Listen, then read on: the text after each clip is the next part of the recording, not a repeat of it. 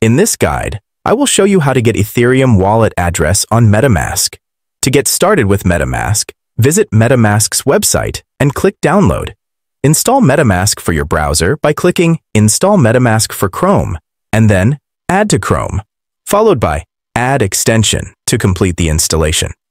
Once installed, you'll see the Metamask icon in the top right corner of your browser, accessible via the puzzle piece icon.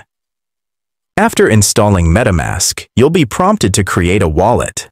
If it's your first time using Metamask, select Create a Wallet. You'll then proceed to set a password to unlock the Metamask extension. After setting your password, you may want to watch an informational video about how Metamask works.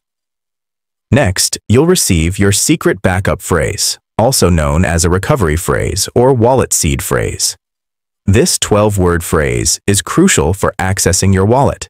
Safeguard it carefully and back it up using a secure method, such as a password manager. Metamask will guide you through verifying your backup phrase to ensure you've recorded it correctly. Remember these security tips. Save your backup phrase in multiple secure locations. Never share it with anyone.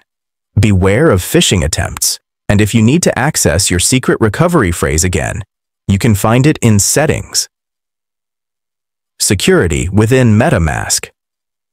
Once your wallet is set up and secured, you can find your Ethereum address. Click the Metamask icon in the top right corner of your browser, the Fox icon.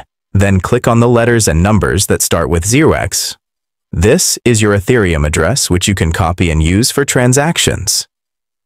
Additionally, you can access more details about your account by clicking the 3 dots next to your account name and selecting Account Details.